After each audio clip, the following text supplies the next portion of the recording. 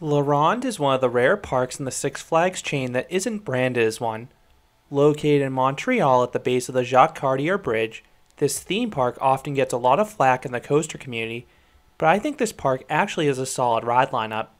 Not only do you have 8 different roller coasters including a B&M Hyper, but you also have a unique collection of flat rides and some nice observation rides. So in this video, I will rank this Canadian park's top 15 rides and attractions. Before starting the list, I want to note a few rides that will not be included on the list. First, I dislike a lot of Vekoma SLCs, and Edner is among the worst. This ride will bash your skull mercilessly. Second, I usually like frisbee rides, but Manitou is one of the worst ones I've experienced. This ride barely swings past 30 degrees, and it fails to offer any airtime or thrills. It is an embarrassment to the genre. Third, I have not tried any of the upcharge attractions at this park like the Slingshot or the Catapult Sky Coaster. Fourth, Damon is a unique mondial topspin, but has been closed in both my visits due to mechanical issues, and I suspect this ride would have made the list had it been operational. Number 15, Gravitor. Chance falling stars are pretty rare nowadays, but Ronde still has one. This one isn't the fastest, so you won't get any airtime, but you do get some solid laterals in each revolution. Number 14, Phoenix. This set of Larson flying scooters cannot really be snapped, but they do have a decent operating speed and you get a nice breeze. Plus, this one has some nice visuals with a bustling midway nearby and the backdrop to the bleachers nearby. Number 13, Splash. This intimate shoot-the-chutes has a simple but effective layout. You have a zippy plunge that produces a giant wave that will soak riders from head to toe. Number 12, Mini Rail. One of a few observation rides in this list, this monorail runs through the entirety of the park. You get some nice views of all the park's coasters as you circle around the lake. Number 11, Boomerang. This Vekoma Boomerang is one of the few that operates with an arrow train, so it unfortunately tends to run a little rougher than the others. Thankfully, my head clears the top of the over-the-shoulder restraints, so head banging isn't a major issue for me. It can for smaller riders. This allows me to appreciate the forceful inversions going both directions, and the initial plunge is a nice thrill too as you zoom towards the station. Number 10, Toboggan Nordique. This Zamperla Wild Mouse has downright awful capacity, and the drops are too shallow to offer any airtime, but the ride does offer some solid laterals on the sharp turns. That's the main reason to experience this attraction in my opinion. Number 9, Vertigo. This Zamperla Hawk is oddly located in a pit in the ground, but the ride is otherwise similar to the other ones out there. You rotate relatively slowly, so while you don't get too many positive forces, you do get some sweet hang time going over the top. Number 8, Dragon. This indoor Intamin coaster is quite smooth but tame. Forget about any airtime, positives, or laterals. What this ride does do is it has some fun visuals between the lighting effects and the large dragons you pass. You even get eaten by one towards the end of the ride. Number 7, Vol Ultim.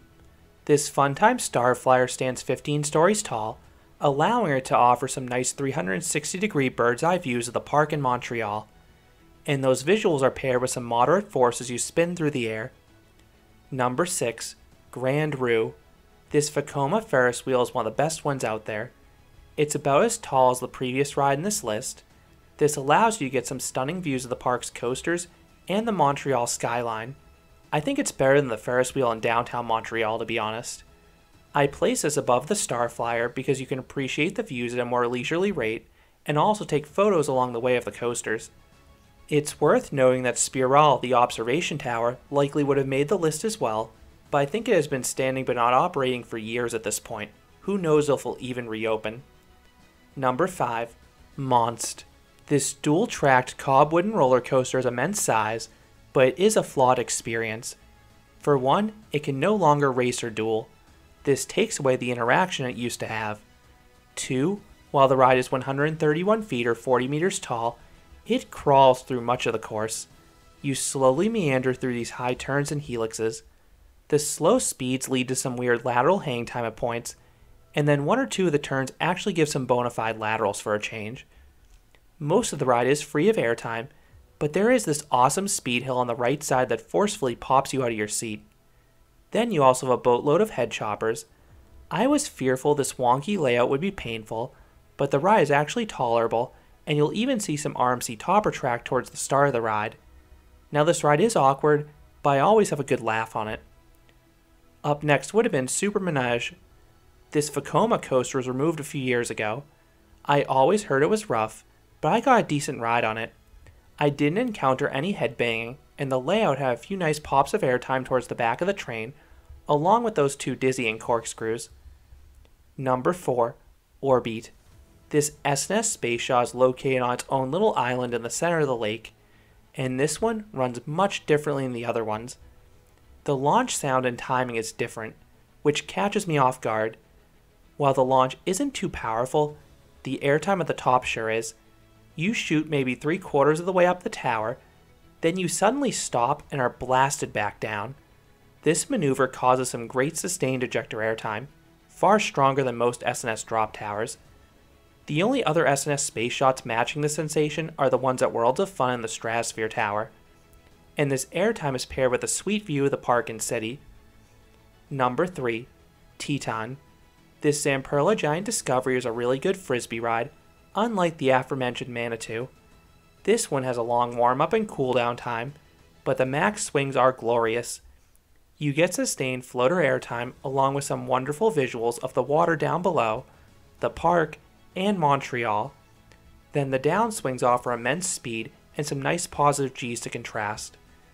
This one didn't seem to have as many max swings as the other large ones in the Six Flags chain, but it is still the park's best flat ride for the thrills it does offer. Number 2, Vampire. This Balzer and Mabbeyard invert is one of the many Batman the Ride clones out there, but this one seems to run noticeably faster than most. This one rips through the layout, amplifying an already intense ride. You are viciously whipped through all 5 inversions, and the positive G's in the valleys and turns are unbelievable. I came off this ride with my legs tingling and my head spinning. And even after 2 decades of operation, this ride is extremely smooth, just like a B&M should be. And coming in at number 1 is Goliath. This mini B&M Hyper has a vanilla layout. It is a slender out and back coaster with a never-ending series of camelbacks. But for me, that's no issue. I love sustained floater airtime, and this is one of the best coasters in the world for that. Every single camelback and bunny hill levitates you out of your seat for several seconds. There are some B&M Hypers that may offer stronger airtime, but few can match the quantity of Goliath. And this ride mixes in some tricks on the far turnaround and banked bunny hills because you get some good laterals while also hovering out of your seat. This ride is also super smooth, and it offers one of the best views in the park. I have a separate review in this coaster, but it is the clear star at Ronde, and it's one of the best B&M Hypers without a doubt. So those are the top 15 rides and attractions at Ronde. What are your thoughts on the rides at Canada's only Six Flags park? Do you agree Goliath is the best ride here? Let me know down in the comments. If you enjoyed this countdown, I'd appreciate it if you gave this video a like, and you considered subscribing, because there'll be a lot more roller coaster and amusement park videos here at Canada Coaster. Thanks for watching.